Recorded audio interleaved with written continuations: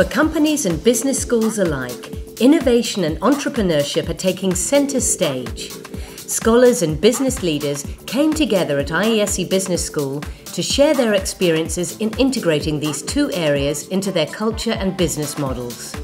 The event coincided with the annual meeting of IESE's International Advisory Board. Brazilian football legends Pelé and Ronaldo were among the participants in the first Sports Management Summit held in Sao Paulo at the end of April.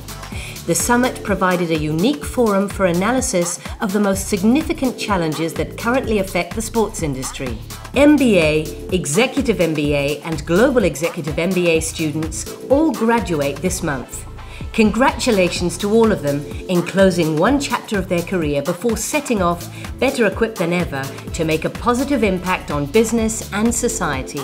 The second Sports Management Summit will offer a singular forum for European and US sports executives to engage, analyse and debate the critical areas of the sports industry, including differing business models, media considerations, sponsorship and properties comprised by athletes, teams and leagues.